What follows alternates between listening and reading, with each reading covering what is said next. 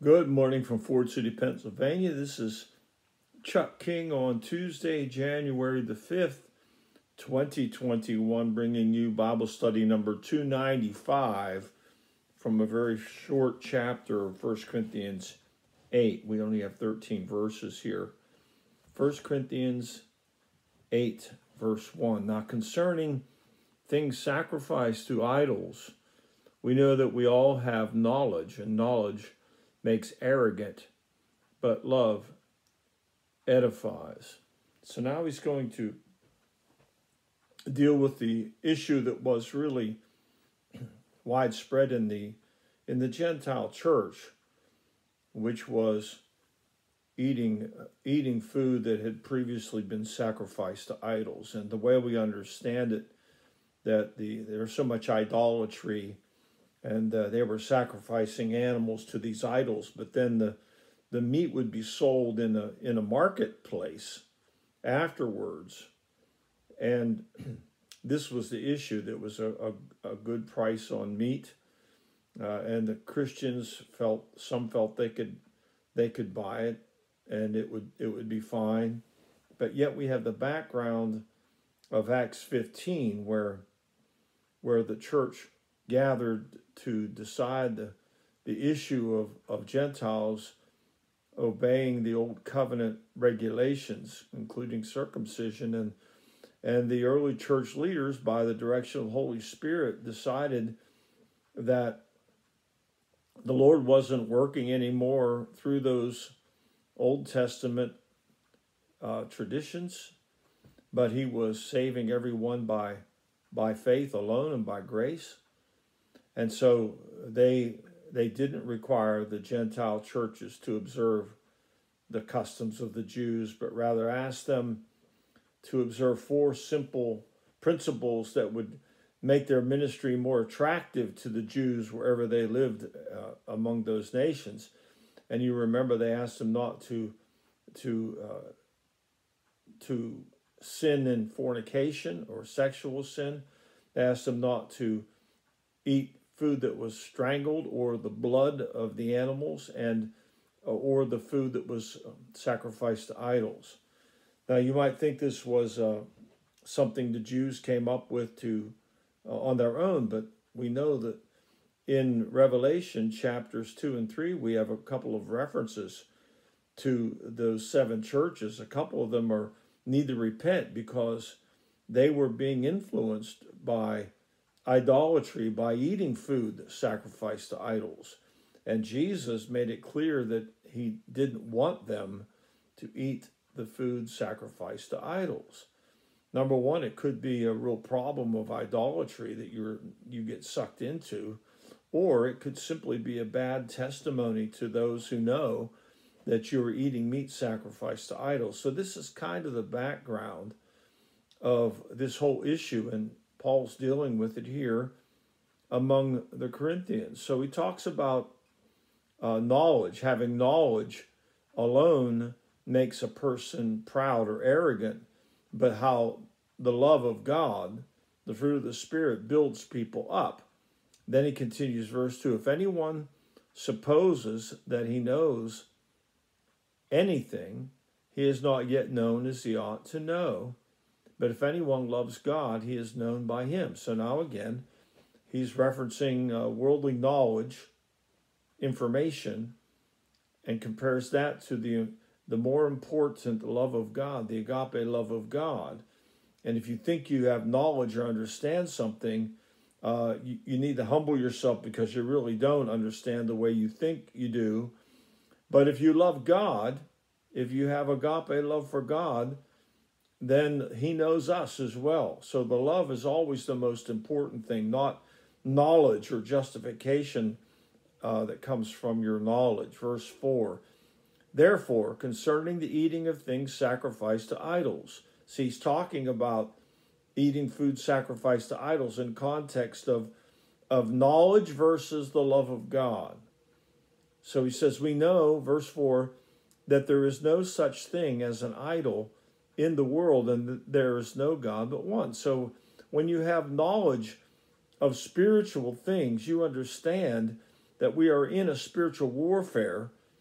God is sovereign, and he has allowed the devil and demonic forces to wreak havoc on the earth and cause all kinds of false knowledge and false wisdom to be spread among the people. And he also encourages idolatry because he wants worship. He doesn't want the one true God to be worshiped. He wants to take that worship away and turn it toward himself, meaning the devil. So, but we know, when we know that, we understand that idols are really nothing. They're just man-made caricatures of some vain imagination of religious worship. And that's what Paul is saying.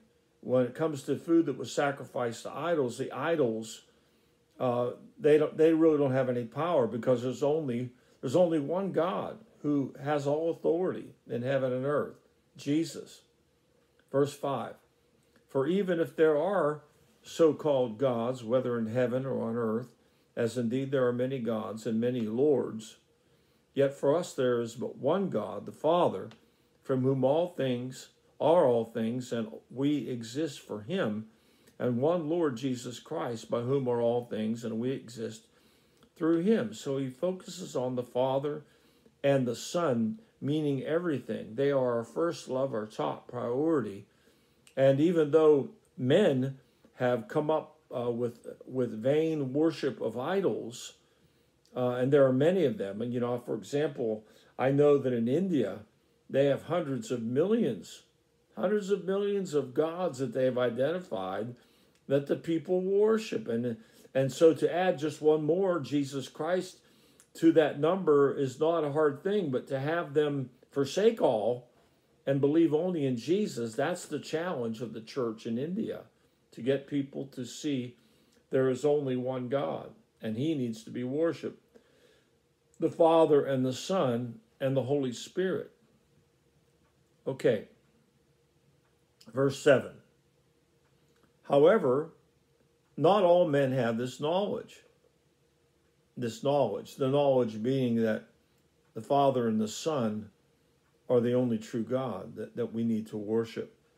All men don't have that knowledge, but some, being accustomed to the idol until now, eat food as if it were sacrificed to an idol, and their conscience, being weak, is defiled.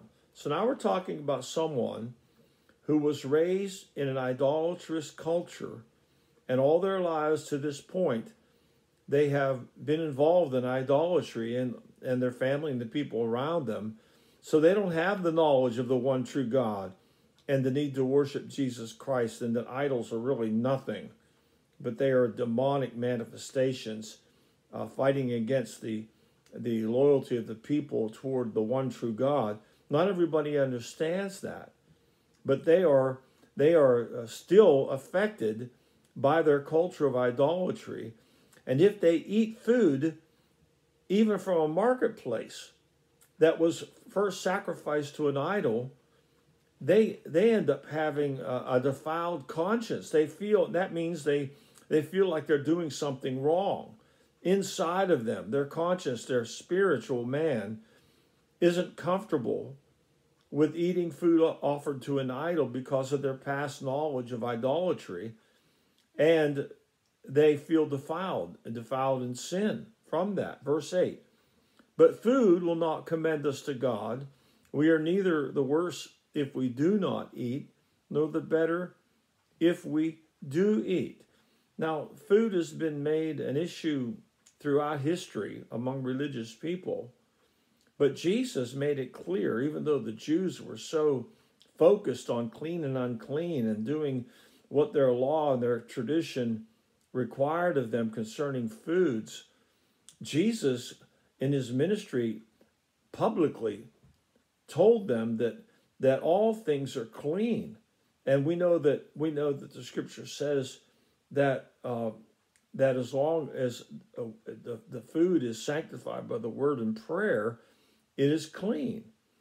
And that which a person eats doesn't defile him, but it's what comes out of his heart that defiles him. So this is what Paul is talking about. Eating certain food or rejecting certain food doesn't draw us closer to God. And that's what he said. We're no worse if we don't eat, nor better if we do. Verse 9. But take care that this liberty of yours does not somehow become a stumbling block to the weak. Now remember, Paul talked about the freedom that we have in Christ. He mentioned that in an earlier chapter. This is chapter 6, verse 12. All things are lawful for me, but not all things are profitable. All things are lawful for me, but I will not be mastered by them. There is liberty that Christians have because they're not bound by the laws of religion that required them to eat or not eat certain things. And that's what he's talking about here, that we have liberty, but we've got to be careful that the freedom that we have in Christ doesn't cause a stumbling block to those whose knowledge or understanding or whose conscience won't allow them, cannot participate like we feel that we have the freedom to do. This is the whole issue here. Verse 10, if someone sees you who have knowledge, again, that term knowledge means that we understand that there's only one God, and we worship him, and it's not idols that should control us, nor the issue of food offered to idols, but we have freedom in Christ, and we feel that we can eat this food. And Paul's saying, he's saying that liberty could cause someone to stumble, because if somebody sees you who feels they have the freedom to eat this food offered to idols, it says dining in an idol's temple, there must have been a restaurant there, and the food must have been good, and it must have been reasonable, or why would they eat there? That seems to be the inference. But if someone sees you eating there, will not his conscience, the person who thinks it's wrong to eat that food, if he is weak, and Paul identifies the person who has less liberty, who feels constrained not to eat this food, as the weaker one in faith. He identifies the stronger one, the one who has a greater understanding of what God is doing, to have the liberty to do what the other person thinks they shouldn't as far as eating the food.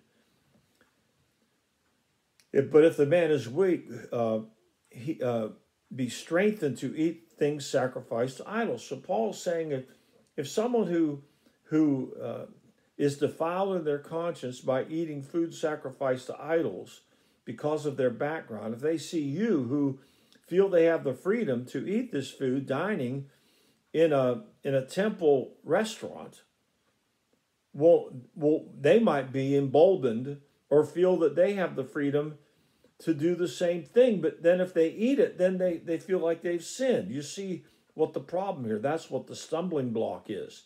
That by my freedom, I do something that causes someone else to be influenced by my example to do the same thing. But at the end, they feel defiled by that experience, and therefore they've sinned. Verse 11, for through your knowledge, he who is weak is ruined, the brother for whose sake Christ died. So Paul describes a scenario when we can cause another brother in Christ or another sister in Christ to fall into sin by eating the food that we feel comfortable eating, but they don't feel it's right. But our example has caused them to join our practice of eating food sacrificed to idols. And Paul says that ruins, the term here in the New American Standard is ruins the brother, causes him to stumble. Verse 12, and so by sinning against the brethren and wounding their conscience when it is weak, you sin against Christ.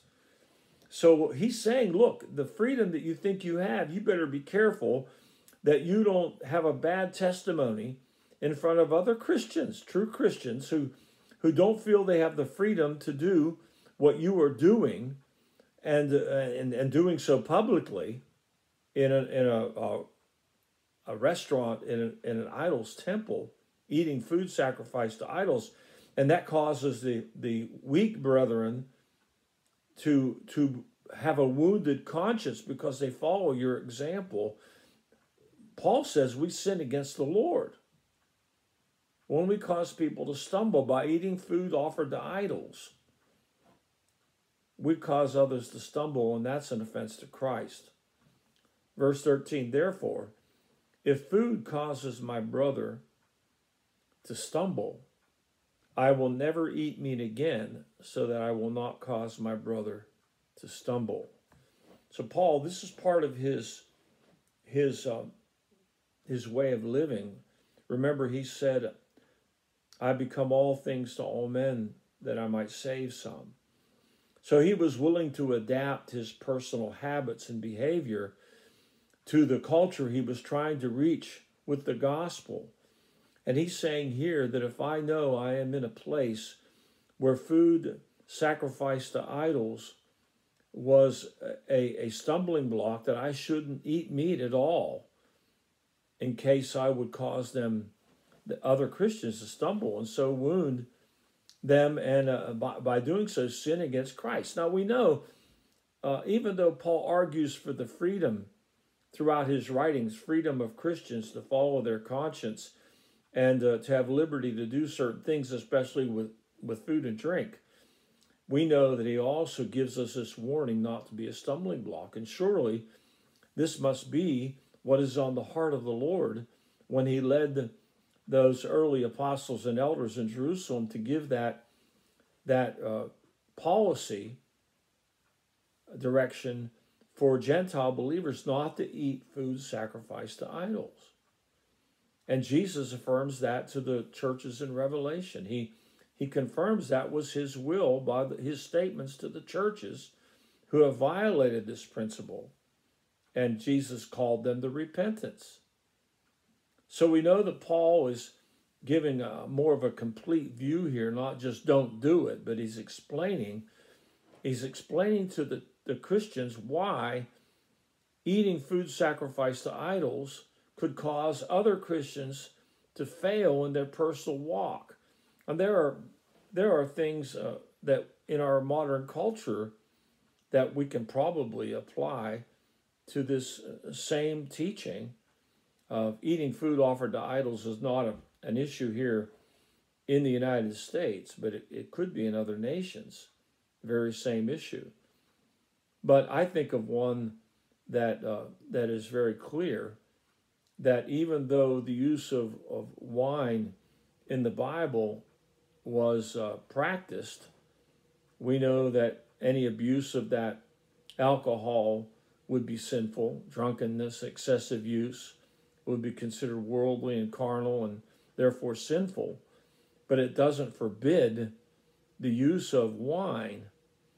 But in our culture today, in the United States especially, and this is true in many cultures as well, there have been so many abuses of alcohol in the culture, widespread alcoholism and wickedness associated with the use of alcohol, that for Christians to use alcohol in front of other Christians could be a similar stumbling block, especially if those Christians who felt it was wrong to drink would give in and drink alcohol because the other Christians were doing it, and they could find themselves becoming an alcoholic, for example. You know, some people can become alcoholics by taking one drink of alcohol.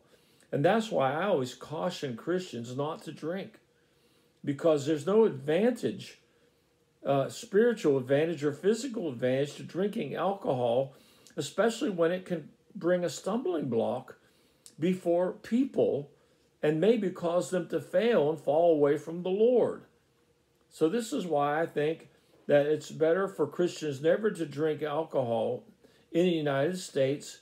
Practically speaking, almost all of us have had alcohol abuse in our family heritage, and we might be susceptible to that abuse and become alcoholics and destroy ourselves.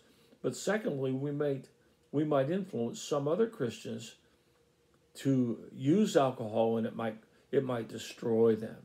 So this is a short chapter, but we've covered the difference between having knowledge of what we can do and demonstrating the love of God so that we don't cause people to stumble over our behavior. Let's pray. Father, we thank you for this short chapter 8 and ask your wisdom and understanding for every one of us so that we can apply this teaching on knowledge and love, so that we can understand that knowledge of things can actually make us arrogant and proud, whereas the love of God causes us to always care for you and for other people, and that we should be careful of the way we live and how we behave in all things so that we don't cause other Christians to stumble. And Father, help us to love and forgive each other even when there is offense, so that your body can become that pure and spotless bride walking in unity that you want us to be. We ask it in Jesus' name. Amen. Well, there's chapter 8, only 13 verses, but we managed to have over 20-minute Bible study. Lord bless and keep you. Please share these teachings on Facebook and YouTube. And again, every day I exhort you to be strong in the Lord and use the wisdom of God so that you can please him in everything and be ready for his coming or the day when he takes you home. And I pray that you would be in good health and prosper even as your soul prospers. We'll see you tomorrow. God bless.